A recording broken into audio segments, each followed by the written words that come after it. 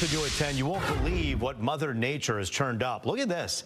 This is from Lake Erie. The winds are so strong, one end of the lake is lowered, while the other side saw water levels rise. That's a phenomenon that's actually called seiche. Now, Fox News' Dave Spencer is live along Lake Erie and Luna Pier with more on what's happening and what was found because of that. Dave. Yeah, Roop, this was a term that was new to me. Apparently, it's something that happens with relative frequency around here, but not to this degree. In fact, lake levels here in Lake Erie and Luna Pier are still lower than they are supposed to be. That's because the water is over far east. The winds are relentless. It was that bomb cyclone that we talked about yesterday that came in overnight around midnight that actually cleared the way for some adventurous locals to uncover some things that were far out to the lake. During our trek from Luna Pier Beach down to Erie Beach, we found a Volkswagen that we confirmed with somebody who lives local who had lost it back in 1969. You found the rightful owner? Yes. Wow. We heard the story about it. It was being used at that time to pull skiers around on the ice. No way. And they lost it. But that was the first time that the water level had been low enough for it to have been exposed. Sure. We also found a snowmobile that belonged to somebody else that we knew.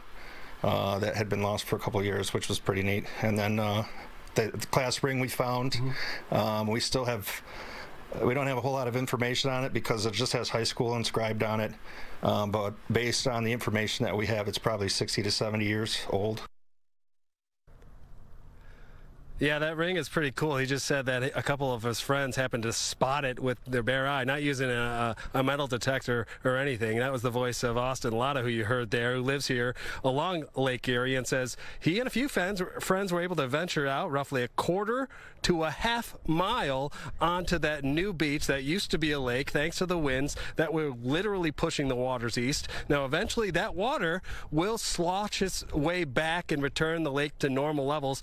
As I mentioned, that hasn't happened yet. He describes the terrain as he crosses it as soft sand that was easy to walk on, but cautions others not to do something alone the next time this sort of happens, because you don't know how unstable that ground is. He says that there have been times where it's really been quicksand and it sucks up his boot and he has to rely on the help of others to get himself out.